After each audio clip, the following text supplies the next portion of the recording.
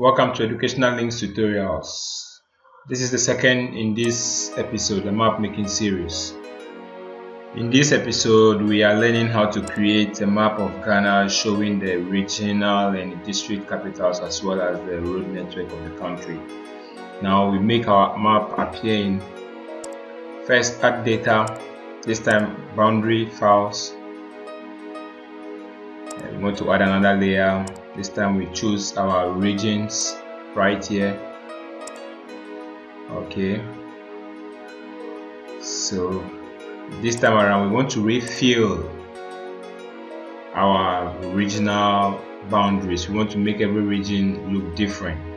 So we right click on regions, choose properties, choose symbology, choose categories, add all values, and then and check the all value box, apply OK. Yes, our map is now looking beautiful. Our regions are recolored. Now we want to label the regions, so we right click on regions, choose label. We also want to resize the label feature, so choose follow the same procedure. We are adding another layer again, which is the regional capitals. So we just added our regional capitals. We also want it also labeled. Now our regions are fully ready. The next layer I want to add is the district capital. So you choose add files and choose the district capitals.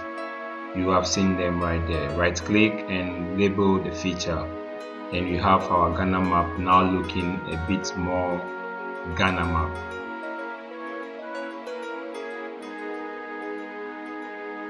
Yes, varying the refilling features, the representing features. You just click on the layer that you want to change, click on the symbol, choose your symbol. This time we're choosing square. We reduce the size and then you hit OK. Yes, it's still big, so we are reducing the size a bit. Okay, alright, you realize that we have circle for the region and then we have box for the district capitals. Right click on district capitals, choose properties. We are now going to reposition the title or the label, so you choose the placement, choose your format and click OK. Here we go.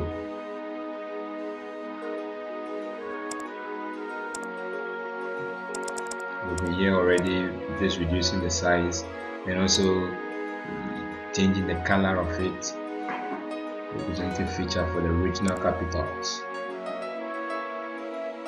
Now let's go to add our road layer to the map. So we choose add, and then we look through our data files and choose roads, which is right here. Click add. You realize that we have it right on the map, looking a bit more complex now. You can also of course choose what feature you want to use to represent the road on the map. Normally you use linear feature lines. Now the next thing we are going to do is, since our map is entirely ready with its basic its main features that we want to add, we are now going to add the basic features of every map. The first we are adding is the title. We choose the insert from the menu bar and we click on add title. We type our title or we name our map and reposition it on the map layout. So yes, our title has been added. Next, we want to add our direction sign. We choose insert, choose direction or arrow north arrow. Choose your symbol, the choice of symbol you like, reposition it on the map. Normally you put it at the top right corner or top left corner of the map. We want to go ahead and add our scale. Okay, this time we want to add the legend, so we need to arrange how the legend should look like. You remember not to have a legend arranged in upset order. For example, you have your rivers always below road, railways, and other floating features.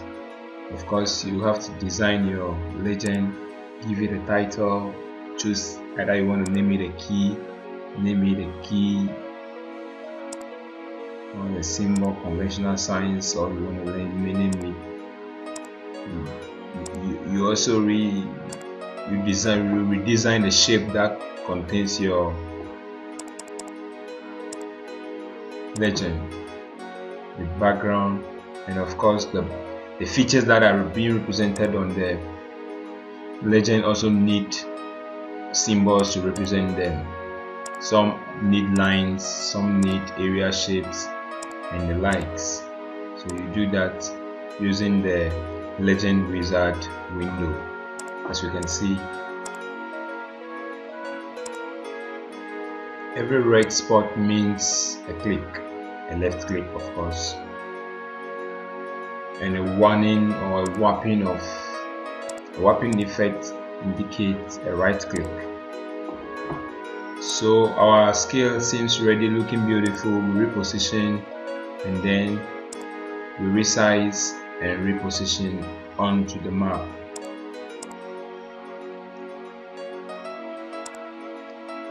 We also want to add our scale. Remember to always add two types of scale. Insert scales and then you choose your desired symbol. Don't forget to keep the box checked. What box am I talking about? Scale to fit page box. We position the two to look very nice. Now the next you want to add another basic feature our map needs again should be date and then the author of the page. Of course, the author of the map. Still have to do some repositioning of the map if need be. As is going on there, you normally use the pan, zoom in and zoom out feature.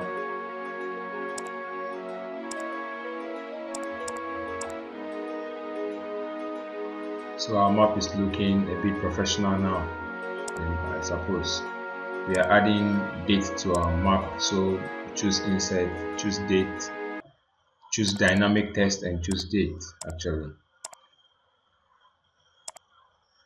So we go to add author. When you want to add your name, you need to choose text and type in the name, drag and reposition on the map. Normally place it at the base of the map at a very reduced font. Now our map is ready and saved in ArcMap format. How do you save your map? Click on Files, choose Save, name your map, and then click on Save. That is just what you gotta do. Name your map and click on Save. There you are. Yes, of course, your map is ready. You can access it anytime you want to again. But how can someone far away from you use this map? The format in which it is not easily shareable because not everybody have this application. So you need to export your file or your map into an easily accessible format such as popular image extensions like the JPEG, PNG, GIF, TIF, and the likes. So we are exporting into JPEG. We increase the resolution to make it look quality, and that brings us to the end of our video. Now our map is ready in the form of image, so we locate it on our computer from document ArcGIS folder, and here our JPEG file is available. Here you can share it on every platform you want to easily, even on WhatsApp, Facebook, Yes, I hope you've learned something from this video also. Thank you so much for watching, and we look forward to our next video, which will talk about creating a smaller map, such as a map of a region or a map of a district. Bye. Ambassadors of nature.